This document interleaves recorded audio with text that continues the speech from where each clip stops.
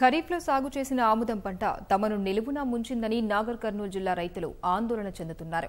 అకాల వర్షాల కారణంగా ఆముదం పంట తెగులు బారిన పడడంతో రైతులు నష్టాల పాలయ్యారు. పంటంతా బూజు తెగులు సోకడంతో చేసేదేమీ లేక ట్రాక్టర్తో దున్నించి తొలగిస్తున్నారు. ప్రభుత్వమే తమను ఆదుకోవాలని వేడుకుంటున్నారు. నాగర్ కర్నూలు జిల్లాలో ఈ ఖరీఫ్లో 3,554 ఎకరాలలో ఆముదం పంటను సాగు చేశారు రైతులు.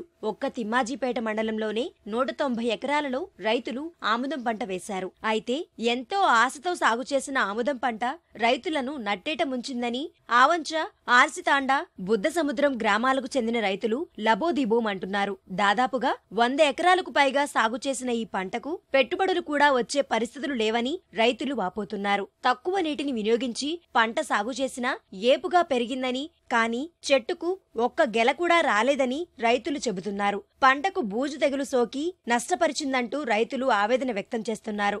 3.5 ఐందాలు పెట్టినా మొత్తం పంట నష్టం జరిగిపోయింది. మాకు ఎకరాకు ఒక 5-6 వేల ఖర్చు వచ్చింది. పంట అంతే మంచిగా మరాదుగా ఒక ఎకరాకు 10 క్వింటాల లెక్క వస్తుండే. ఇప్పుడు ఏది లేదు, మనకు విత్తనాల కూడా ప్రాబ్లం ఉంది. మాకు పంట జరిగింది, మీకు వచ్చి చూసి ఏమైనా నష్టపరిహారాలు ఏమైనా ఉంటే జరిగితే. ఇప్పుడు నా పంట ఏం లేదు, మొత్తం బూడిది వచ్చింది, గొల్ల రాలేదు. గొల్ల వచ్చి ఆ గొల్ల వచ్చింది కొద్దిగా మొత్తం బూడిది వచ్చి మొత్తం వెళ్ళిపోతుంది సార్. మేము ఇంకా దానికి ఖర్చు తట్టించుకోలేక ఇంకా పీకి వలుగుతున్నాం సార్. మేము కమస్గా ఇప్పుడు 50 ఎకరాలకు 50-60 ఎకరాలకు పెట్టినాం సార్. ఇది కమస్గా 50 మంది పెట్టినాం, అందరం లాస్ ఏ ఉన్నాం, ఎవరికి పంట పండలే.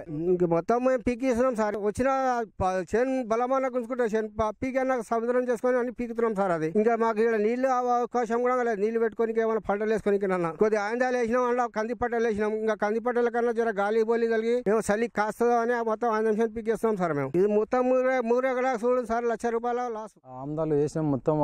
అప్పుడు ఖర్చు వేస్ట్ అయింది మాకు. పంటకాయలు ఒక ఇతరం కూడా ఒక ఎత్తు కూడా తీసుకోలేదు మేము. అది మొత్తం మళ్ళీ మొత్తం వాళ్ళకి పెరిగి మొత్తం అంత ఒక ఎత్తు కూడా రాలేదు. దుసుగల పోయి పొడుగుగా పెరిగింది. అది ఏం లేదు, ఆ పంటతో మాకు మొత్తం లాస్. మళ్ళీ మొత్తం దాని రోడ్డు కొట్టినాం. ఫస్ట్ ఒక 20 పేరు లాస్. మొత్తం దున్నడానికి పుతం చేయడానికి కూలీలు మొత్తం అంతా తెచ్చి నాటినాం. అంతా ఒక ఎత్తు కూడా రాలేదు మాకు. అది దాని నుండి మాకు మొత్తం అంతా లాస్ అయింది. మళ్ళీ రోడ్డు కొడితే మళ్ళీ 15,000 మళ్ళీ అయింది. 7 ఎకరాలు ఆయన చేసినాం మేము. మాకు వ్యవసాయ శాఖ వాళ్ళు మరి మాకు ఏమన్నా స్పందించి మాకు ఏమైనా చేస్తారా, మరి ఏం కదా నష్టపరిహారం కట్టిస్తారా ఏం సంగతి. మేము 7 ఎకరాల కంటే మొత్తం 21 కిలో వేసాం సార్. 21 కిలో అంటే 5,000 అనుకో సార్ మొత్తం దానికి కాస్ట్. మా ఛార్జీలు మొత్తం ఏనికి అంత మొత్తం అంతా మాకు ఒక 60-70 లాసే సార్. మాకు మా లాగా ఆమంచల మొత్తం చారణ బాగా వేసి సార్. బాగానే అందాద మొత్తం ఇప్పుడు ఆమంచల ఎంత లేదన్నా కానీ ఒక 100-150 ఎకరాలు ఉంటుంది సార్ ఖచ్చితంగా ఉంటుంది. ఎవరికి అందరు ఇట్లా సార్ మొత్తం అందాలు. చేను మస్తు పెరిగింది కానీ ఒక్క ఏం లేదు సార్. గొల్ల లేదు, పూత లేదు, ఏం లేదు, సాగు పొడుగు పోయింది అంతే కథం. బూజు తెగులు వచ్చింది సార్. బూజు తెగులు వచ్చి మొత్తం గులవట్లు ఏం పడలేదు, మొత్తం పోయింది సార్. అది దాని వలన మాకు మరి వ్యవసాయ శాఖ అధికారులు ఏమైనా మాకు స్పందించి మాకు ఏమైనా నష్టపరిహారం కలిసి. ఇప్పటికే అధికంగా పెట్టుబడులు పెట్టామని మళ్లీ మందులకు పెట్టే పరిస్థితి లేదని రైతులు వాపోతున్నారు. గత్యంతరం లేక పంటనంతా ట్రాక్టర్తో దున్నించి తొలగిస్తున్నారు. 4 ఎకరాల్లో ఆముదం వేసినాను. ఈసారి జూన్లో వేసినాను. వర్షాల ప్రాబ్లమా మరి సీడు పాల్ట తెలియదు కానీ కాయలు మాత్రం మొత్తం బూడిది పూసి తెగిలి వచ్చి కాయలు కాయలేదు.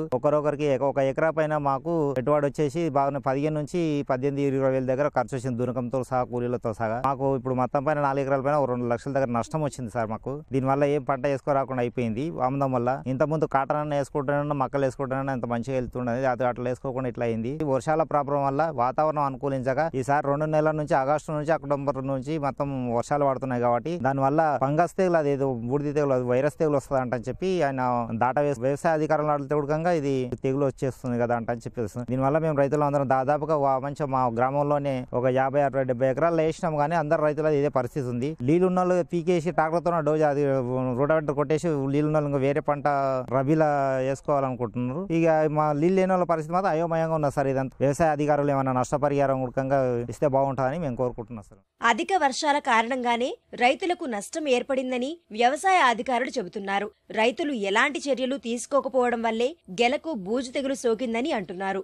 నా పరిధిలో దాదాపు 60 ఎకరాల వరకు ఆముదం వేయడం జరిగింది. ఈ ఆముదం వెరైటీ అనేది అచ్చంపేట రిటైర్డ్ సైంటిస్ట్ దగ్గర తీసుకురావడం జరిగింది. అయితే ఈ అధిక వర్షాలకు ఆముదం మొత్తము బూజు తెగులు రావడం జరిగింది. చేను మాత్రం బాగా పెరిగింది కానీ మనం గెలను చూసినట్టయితే మొత్తము బూజు పట్టడం జరుగుతుంది. అయితే మొదటి నుంచి ఈ వెరైటీ దీనికి దాసరనామాల పురుగు గాని లద్దె పురుగు గాని ఆశ్రయం జరిగింది. దానికి తగు సూచనలు సలహాలు ఇవ్వడం జరిగింది. రైతులు కూడా ముందుకొచ్చి పెస్టిసైడ్స్ వాడి దాన్ని తగ్గించుకున్నారు.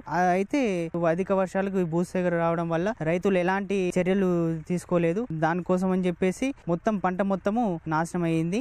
దగ్గర 60 ఎకరాలు ఎవరైతే రైతులు వేసినారో మొత్తం అందరి దగ్గర అదే పరిస్థితి ఉంది. ఇప్పుడు ఎట్లయినా దిగుబడి రాదు అని చెప్పేసి మొత్తం దున్నేస్తున్నారు. వచ్చేసరికన్నా కొంచెం బాగుంటది అని చెప్పేసి చేస్తున్నారు. అయితే వ్యవసాయ అధికారులు మేము ఏఈఓలం అందరం కలిసి చూస్తా ఉన్నాము. మిగతా దగ్గర అంతటి ఇదే ఉంది.